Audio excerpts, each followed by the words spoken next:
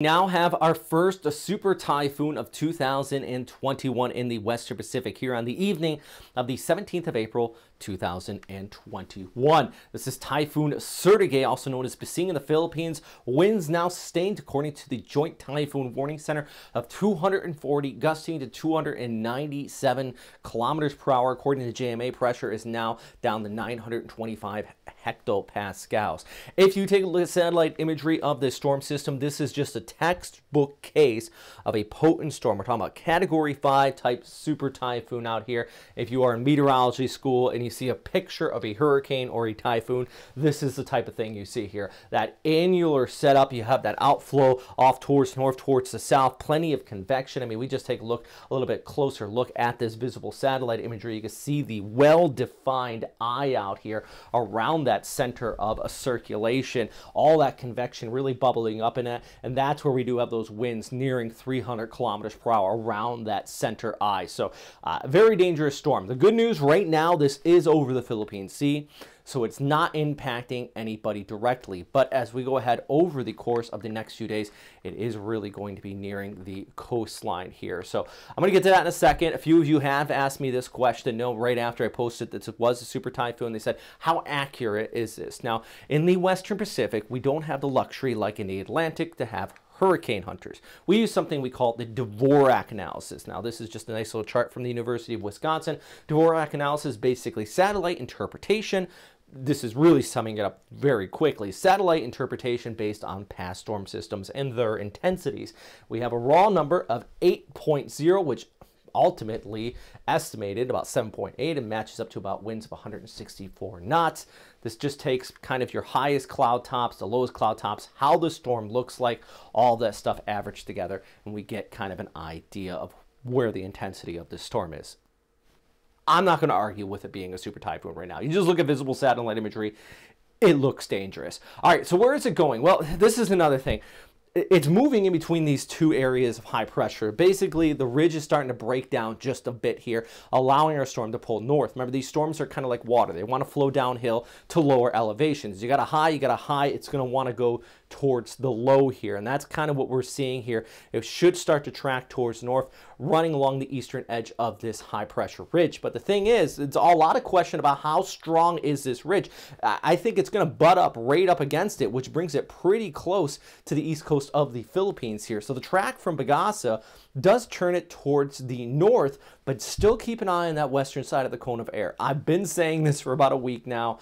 I hope I'm wrong, but I still am worried that this is going to get a little bit closer here. Close enough, especially with the overall size of the storm system, to cause problems. And thank goodness PAGASA. I know the last maybe 10 years ago, I would give PAGASA a lot of shade, but lately they got new people in there. They have been doing a fantastic job, and you can see those signal force warnings in place already well ahead of the storm system in northeastern Mindanao through southeastern Luzon, Samar, Leyte, all under those signal force warning 1, and I would expect them to get up to at least a 2 or 3 as we look ahead. So here's a look at the main points though.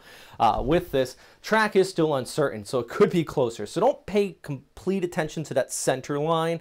You want to look at the overall scope of this storm. Large waves along the coast for sure, along with heavy rainfall. I mean, even off towards the Sierra Madre Mountains in eastern Luzon, you're also going to be looking at the threat of heavy rainfall and flooding. The Cagayan Valley, I'm sure, very keen at seeing what's going to be happening here, because of the fact our last storm system, remember, Goni came through, caused all sorts of problems. And I don't see anything like that, but if this does get close enough, it's for sure it's going to bring some heavy rains. This is the latest track from the ECMWF. Good news, that model is keeping our storm just enough offshore where we're not looking at the inner core of typhoon winds as the last few models were showing, or last few model runs were showing, but it is still showing it close enough to cause problems. By the way, this is the most westwardly track of all the models. That's why I'm showing it to you. I'm not trying to fearmonger. I just want to show you one of the possibilities. Most of the other guidance does keep it further away, but close enough where you see those inner core of those winds. That's about that red shaded area. You know, we're talking about tropical storm to near typhoon strength when we're talking about that. That's why I say from Samar, southeastern Luzon, all the way up even along Sierra Madre Mountains. Prepare for at least tropical storm or typhoon conditions. I'm talking about winds, you know, gusting up and over 50 to 80 kilometers per hour. On the low side, I think in Samara, we're going to be looking at wind gust up and over, well over 100 kilometers per hour. There's a look at the ECMWF and the GFS Ensemble. Key thing with the ECMWF, look at the bulk of the ensemble has shifted east. Yesterday, most of this was overland. There is still a few of the members that do bring it on shore. Thus, you still have some uncertainty here. But if you match it up with a lot of the other guidance, it does pull it away. And with that ridge starting to break down towards north, I'm trying to remain optimistic here, but I don't want you to completely ignore this storm if you are out here in central and northern Luzon, because there is still some uncertainty here with that extended forecast. Also, if you're back towards Okinawa, yeah, storm's going to pull north, hit the jet stream, stay south of you. Still could create some large waves out there along these southern Japanese islands over through Taiwan, but really I'm not too terribly concerned for you back towards the north. I know a few people there have had questions. Hey, thank you very much for everybody on Patreon's been helping me out.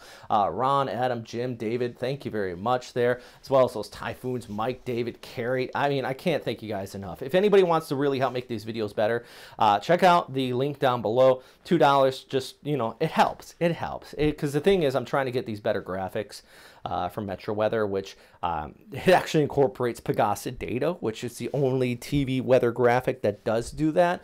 Plus, it has JMA data from Japan, you know, the World Meteorological Organization updates, and any donation does help, but I get it, we're talking about a super typhoon, and a lot of people watching this update may not have money to give because you are worried about repairs from a super typhoon, so I get it.